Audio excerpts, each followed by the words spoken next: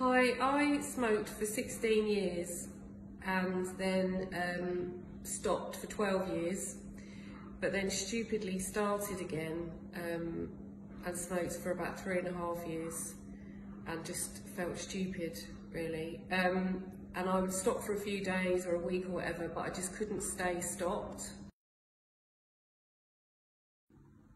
I wanted to stop smoking primarily for health reasons.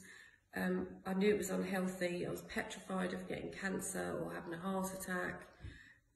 I was coughing all the time, kept clearing my throat, and I just hated it. And I felt bad about myself for having started again.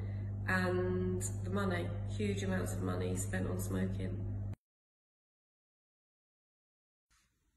I'm really confident that I'm never going to smoke again, because I can see now what a trap it is mentally, and nicotine is so addictive, and it is now completely out of my system, and I know how awful it is, and I just won't go back to it because it's just a ridiculous thing to be doing. It costs so much money, it's unhealthy, there are absolutely no benefits to smoking whatsoever.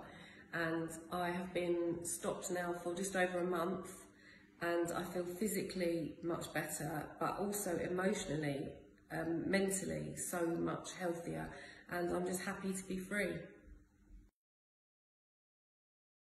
So I recommend working with Adam. He is so lovely and he's so supportive.